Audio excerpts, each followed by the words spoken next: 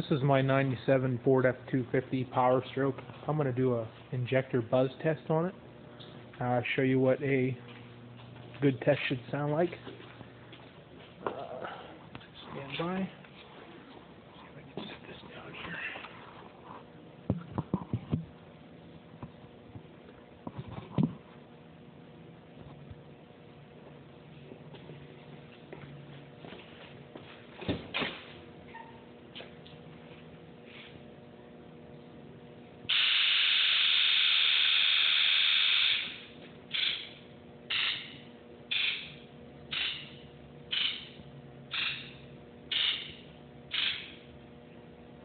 Now I'll do that again just so you can hear it again.